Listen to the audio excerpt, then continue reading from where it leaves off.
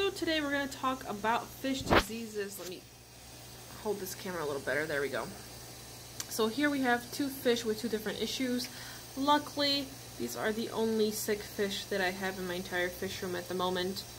This koi female has what we theorize to be fish acne. So as you can see a little closer, there is a bump under her mouth.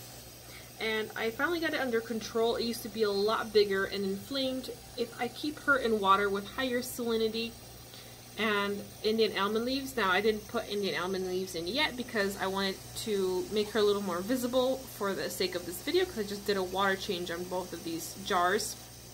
And I put them in here temporarily so you can film them a little better, so you can see them a little better.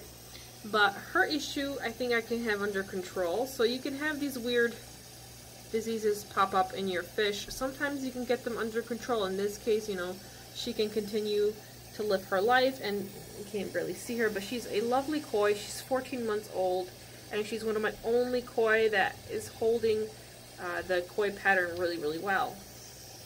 This guy, on the other hand, who was just resting because he's tired, he was busy flaring at this girl earlier, and he finally settled down, which is good because we can film him a little better. If you can look at his face, see how close I can get with the camera still being able to focus. There we go. He has a really weird, mysterious skin condition. Let's see if I can zoom in. This is what it looks like, guys. And as you can see, it's not that great. It could be a variety of things. I've tried a variety of medications and nothing seems to be working. So, and he seems really healthy. Besides the fact that he's resting right now, I can include a clip later on of him flaring.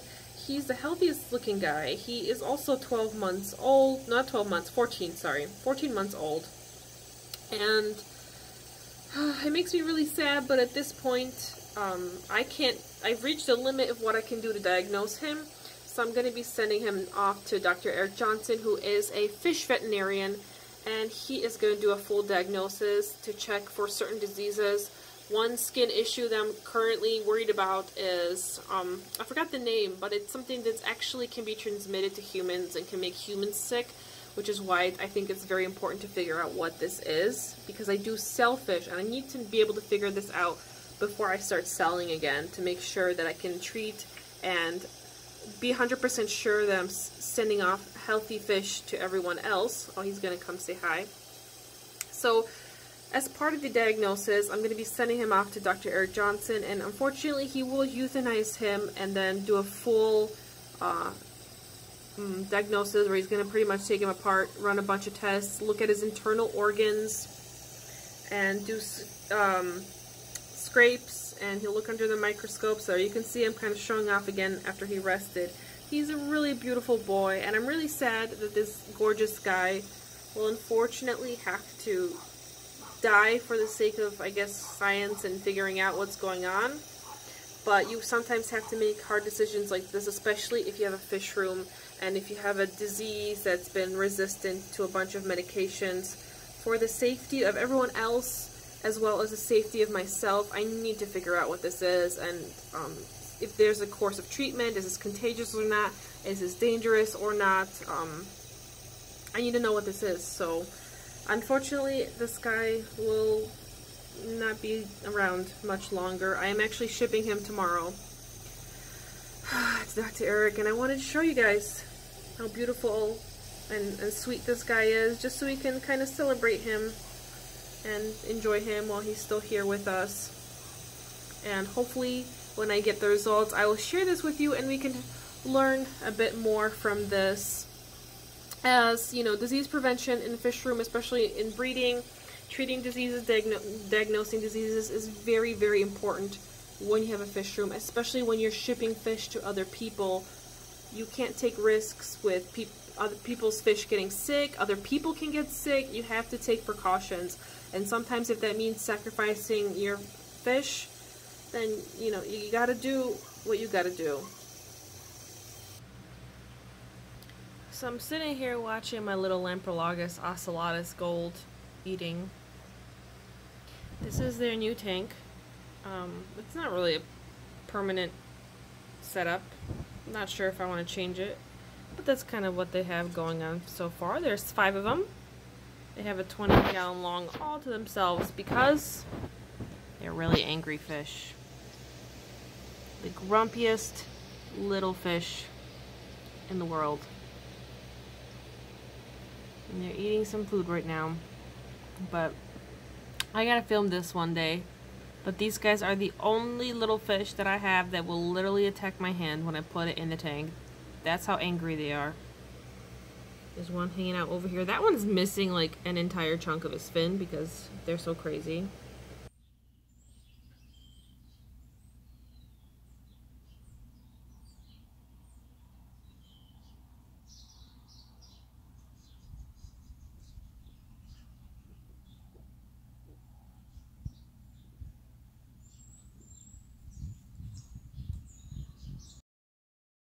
This is the most magical brine shrimp hatchery ever. And Amber from Big City Bettas discovered this and sent this to me. Now, it looks kind of dirty. This is just salt residue from using this. I probably should scrub it, but it's just salt, so it's okay. How this works is this kind of has this labyrinth pattern. And then you put this on top here. So you fill it up with water. And you have this little strainer up over here. You fill it up to like about here, and the brine shrimp, you put the eggs all around, and then the brine shrimp have to swim down here and under and then over and then under and then over until they finally gather here. How do they gather here? Well, you cover it so there's only light here, and brine shrimp always go towards the light. So through this labyrinth you get this perfect separation of baby brine shrimp from eggs, because a lot of times when you use a brine shrimp hatchery, even when you set it aside to let the brine shrimp eggs float up and then the brine shrimp to go down, oftentimes you'll get a lot of eggs still, and if baby bettas eat eggs, that will help in creating swim bladder issues. So this magical thing, not only does it not require air bubbles or anything fancy, you just keep it in warm temperature, especially a warm temperature room, and this will work on its own. It actually hatches brine shrimp. If you keep your fish room at like around 80 like I do, if you set it up the night before, overnight, the next morning you'll have eggs already 12 hours. So this is the most magical thing in the world, and it's amazing. And right now I'm just going to set up the salt solution. So I'm going to fill up this container with water. I'm going to add some kosher salt. Kosher salt that doesn't have any, oh my gosh, almost dropped it, any additives. As you can see, it is just salt. So I put a tablespoon of this, fill it up with water. I'll take this to my fish room because I don't want to carry this with the eggs because I don't want them to move anywhere. I'm going to set this down, pour the water in, sprinkle brine shrimp eggs all around, and cover it up. So I'll show you once I get that ready. Okay, let's set this up. By the way, I forgot to mention that I add baking soda in here to kind of buffer the water. So actually I'll take this off first. So I like to pour the water in right here, and you pour it enough so it's a little bit over every black part. So this means that the brine shrimp can go over. There we go, now it's nice and level. So the brine shrimp can swim over, but as you can see, they can't go over the white barrier part. So we've got some brine shrimp eggs, which I also got from Amber. Actually, Amber sends the best care packages. She is the betta fairy godmother. But you measure this out. Now this is not really great for a high yield in my opinion. So if you have a ton of spawns for some whatever reason, I don't think this will work very well. I think for me it works for like one scoop like this. Any more is going to be, just tap some off. It's not going to work very well. So if you have a high yield, the whole old school way of using the bubbles and air stone and a water bottle will work better. But if you're like me and only have like one spawn and then one tiny one, I have enough to go around for those two, including to feed my Epistogramma babies as well. But this can also be great as an extra hatchery, just in case if you're running another one, because this one requires really no maintenance. So here is what the brine shrimp hatchery looks like the very next day, and as you can see, all the little, oh, it does not want to focus.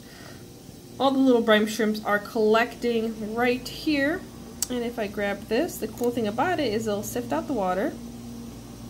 So all the water will kind of drip down, and look at all the brine shrimps. Now I can use this to feed my fry. Here's a little fry tank. I'm going to give these guys some brine shrimp, and then I'm going to give some brine shrimp to the Epistogramma fry, and as well the guppies are going to eat some too.